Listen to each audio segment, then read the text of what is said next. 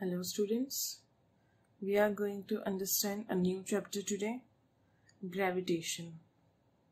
We will discuss the topics Kepler's laws, that is Kepler's laws of planetary motion. Then we will see the universal law of gravitation, then the gravitational constant g, then the acceleration due to gravity small g, the variation in acceleration due to gravity with various parameters. Then we will see the gravitational potential energy, then escape speed from Earth and from other satellites. Then we will learn about the Earth satellite and energy of an orbiting satellite. Then at last we will see geostationary and polar satellites and gravitational field, gravitational potential. So let us begin. Kepler gave 3 laws about the motion of planets. Before learning about the Kepler's laws, let us first understand the situation here. This is an ellipse. These 2 points are called focus. The distance from P to A. This PA is called major axis and BC is called minor axis. O is the point of intersection of major axis and minor axis. Distance OA and OP are same, and that is equal to PA by 2. So OA is the semi-major axis and same way OB is the semi-minor axis. The point P is the closest distance. In the motion, it is assumed that Sun is at one of the foci. Let us assume that Sun is at this point. P is the closest point from the Sun. It is called perihelion. And A is the farthest point from Sun. It is called aphelion. Now let us see the first law. It states that all the planets move in an elliptical orbits with the Sun at one of the foci. Initially, it was a misunderstanding that all the planets are revolving around Sun in circular orbit. Kepler removed this misunderstanding and said that all the planets are revolving in the elliptical orbit and Sun is at one of the foci. Now, the second law. Second law is also called the law of areas. This states that the line that joins any planet to the Sun sweeps out equal areas in equal interval of time. Equal areas in equal interval of time. Let us understand this statement. This is an elliptical path followed by any planet and Sun is at one of the foci. Let's say at this point that is Sun and planet is revolving around Sun in this path. For example, at any time instant, planet is at this point P and after time delta t, it reaches to point P dash.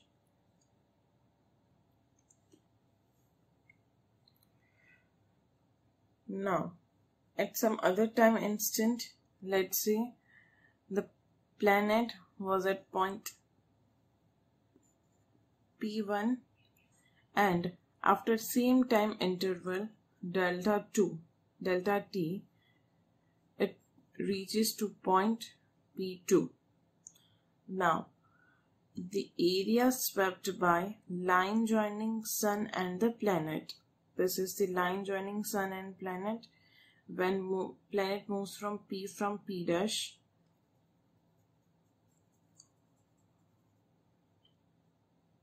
this is the area swept out by it, and this is the area swept out by planet during the motion from P1 to P2.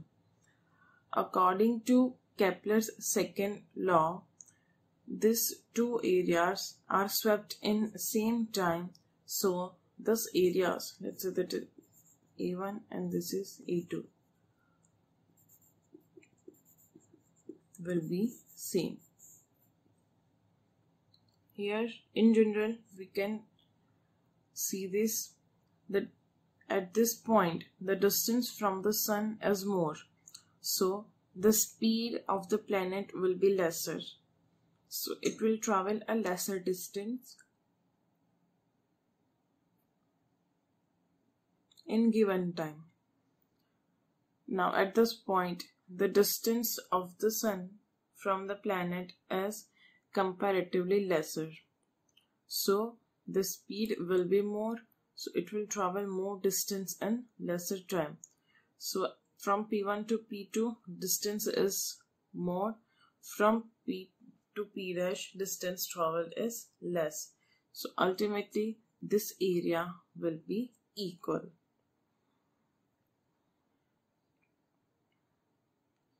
The second law is the consequence of the conservation of angular momentum.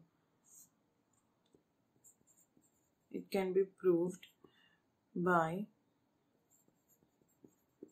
conservation of angular momentum. And how? Let us see that.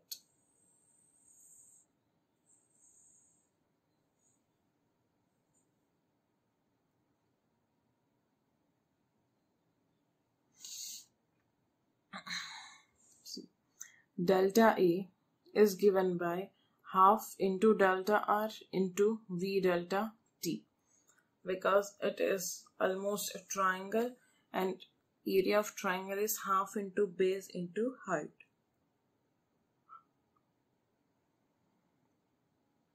The height is the distance from the Sun, that is R, into V delta T.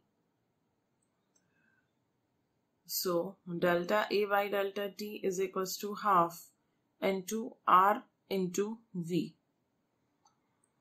This R cross V is linear momentum. So delta R cross, we can write V is equals to P by M, because linear momentum P is equals to M into V. So V will be equal to P by M. R cross P is equal to angular momentum, that is L. So delta A by delta T is equals to L by 2M, because the angular momentum is equals to R cross P. Now torque due to central force is 0, because at any point F is anti-parallel to R. If we see the elliptical path, at any point this will be the direction of force and this will be the direction of torque. So this will be the direction of position vector.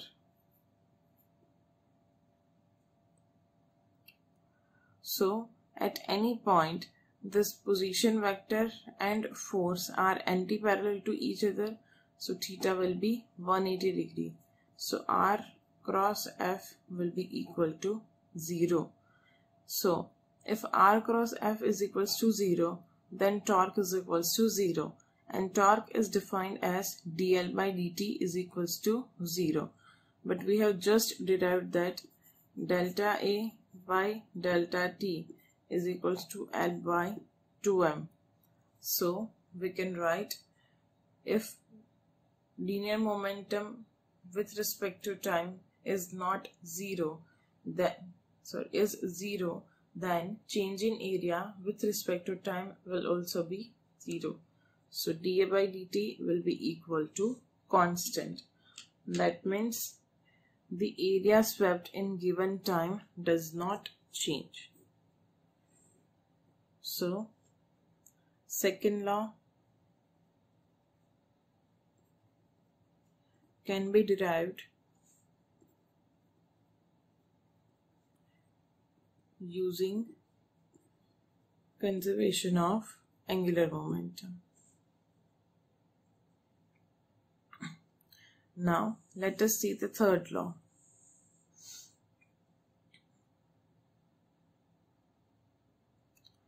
The third law is the law of periods. It talks about the time period of the planets revolving around the sun. The statement says that the square of time period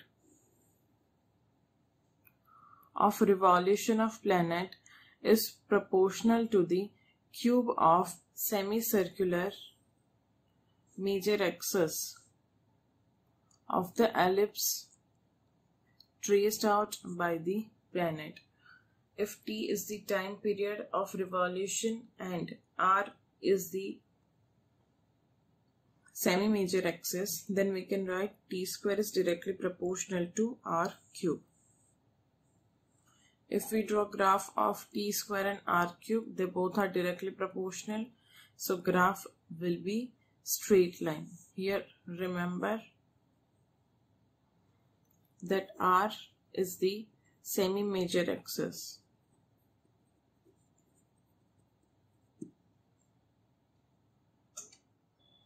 Now let us see some examples based on the Kepler's laws. In the first question, it is given that the distance of the planets from Sun are 10 power 13 meters and 10 power 12 meters respectively. What is the ratio of the time periods of revolution? The time period of revolution is directly proportional to t square is directly proportional to r cube. So we can write t1 by t2 whole square is directly proportional to r1 by r2 whole cube. So t1 by t2 whole square is equals to r1 is 10 power 13 divided by 10 power 12 whole cube. So t1 by t2 whole square is equals to 10. So t1 by t2 is equals to 10 power 3 by 2. So this will be our final answer. The ratio of time periods of revolution will be 10 power 3 by 2. In the next example, it is given that if the distance between Earth and Sun were half of its present value, then how many number of days will be there in a year? Let us assume that initial distance is r1. So the final distance will be r1 by 2. Initial time period is t1. We want to find the new time period t2. We can write according to Kepler's third law that t square is directly proportional to r cube. So t1 by t2 whole square is equals to r1 by r2 whole cube.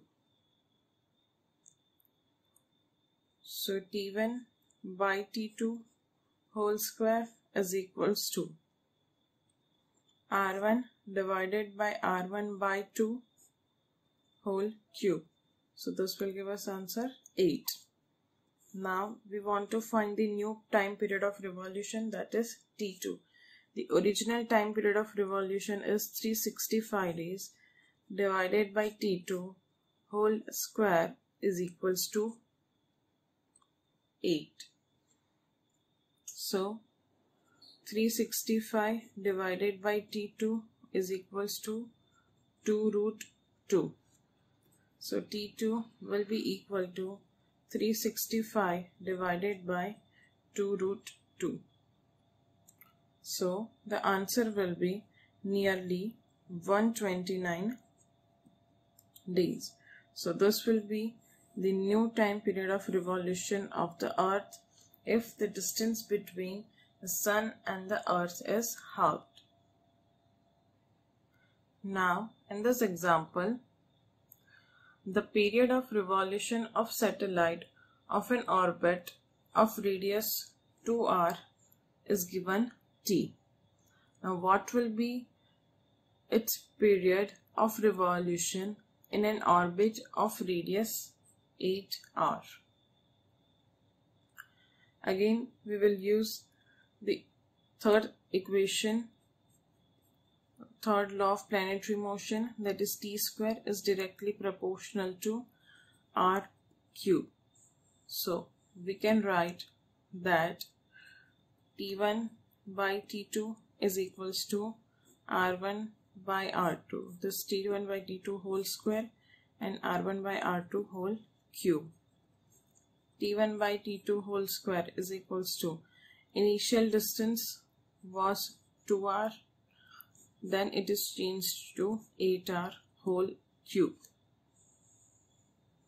So we can write t1 by t2 whole square is equals to, this will be 1 by 4 whole cube. t1 by t2 whole square will be equal to 4 cube will be 64. Taking square root on both the side, t1 is given t, let's say t2 is t dash, is equals to 1 by 8. So t dash will be equal to 8t. So this will be our final answer. In this example, let A be the area swept by the line joining Sun and Earth during the month of Feb 1991. What is the area swept by line during a typical week of 1991? Here the 1991 is not a leap year, so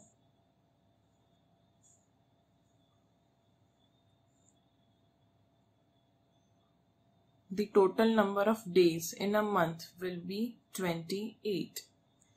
So if we use the Kepler's second law, that is law of area, then we can write delta A divided by delta T is equals to constant. So we can write delta A 1 upon delta T1 is equals to delta A2 upon delta T2. The area swept out for a month is, let's say, A, and that will be 28 days in a month of 1991. Let's say area swept in a week is A dash and number of days will be 7. So A dash will be equal to 7A divided by 28. So A dash will be equal to A by 4. So this will be area swept by the earth in the week of Feb 1991.